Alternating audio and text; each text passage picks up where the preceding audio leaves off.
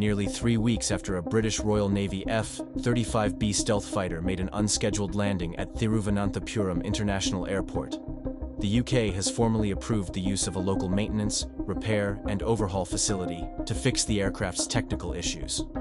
The fighter, part of the UK's carrier strike group aboard HMS Prince of Wales, diverted to Kerala on June 14th due to poor weather and possibly low fuel. Since then, the fifth-generation jet has remained grounded, drawing international attention and intense speculation.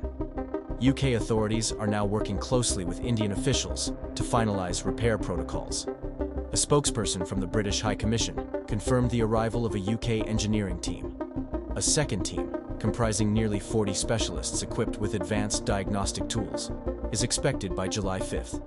Their mission: assess whether the aircraft can be made airworthy on site.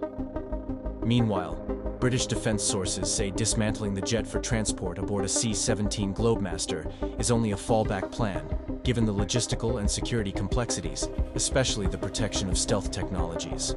If required, only Lockheed Martin-certified engineers will undertake the operation.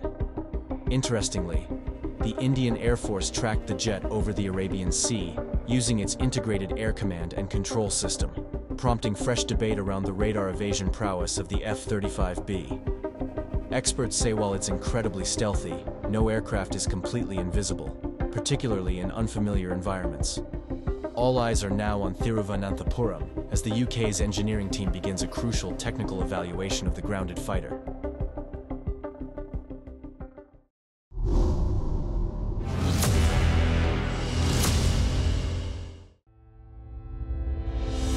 Our borders, a symbol of strength, guarded by our brave warriors. As the proverb goes, armor strengthens the greatest warrior. A1's fences are that armor for the armed forces. A1 Fence delivers quality in every inch, products, services, and insights, providing solutions, tackling every challenge in any terrain or condition. A1 Fence, securing our borders silently.